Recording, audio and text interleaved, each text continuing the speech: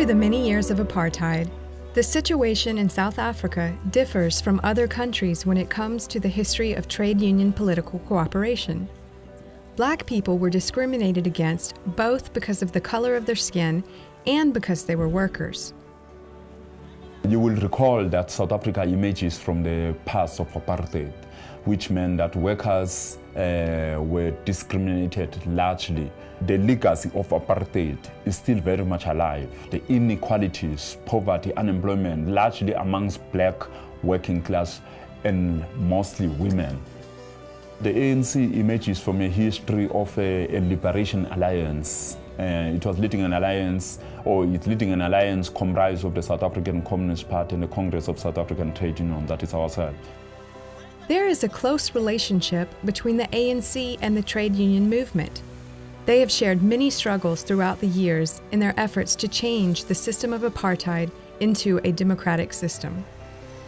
If you go to other countries, trade unions are more of an independent entity, looking at the conditions of work, salaries, and everything else, you know. But the situation in South Africa is such that you cannot separate your trade union activism from your community activism. Many decisions that influence workers' lives are made at political levels and cannot be settled in negotiations between employers and employees. Thus, it is important for trade unions to try and influence political parties to make decisions that are good for their members.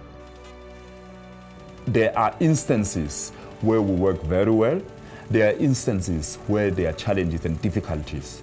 But primarily, or fundamentally, we can be able to affirm that the ANC does cooperate with us because we have regular Alliance Secretariat meetings, we have regular Alliance summits, and we have regular sharing of ideas, even in areas of discomfort. We may disagree or agree, but we do talk. There are benefits for the trade unions to work closely with the ANC. But as everywhere else around the world, the roles of the party and the trade union are different, and when issues are being discussed, they don't always agree. The importance of the cooperation with the ANC is that it allows us to be able to leverage on public policy discourse, to influence and to influence significantly areas of public policy, the transformation agenda, as well as to exercise some level of monitoring and evaluation consistently about what has been done, what are the setbacks, and what are the threats and opportunities arising from the engagement. Generally, those are the benefits of the relationship of working closely with the ANC. But also it has got its own dangers that sometimes we may develop complacency and assume that things will be as easy. And those dangers do arise in the course of the discussions and in the context of a vibrant engagement. I must fight for my rights as a worker. As much as I'm a member of the ANC, but I'm a worker on the other hand, and I've got needs. And that must be addressed by the employer. If the ANC in the form of government is the employer and is not delivering, it means at a certain stage there will be confrontation.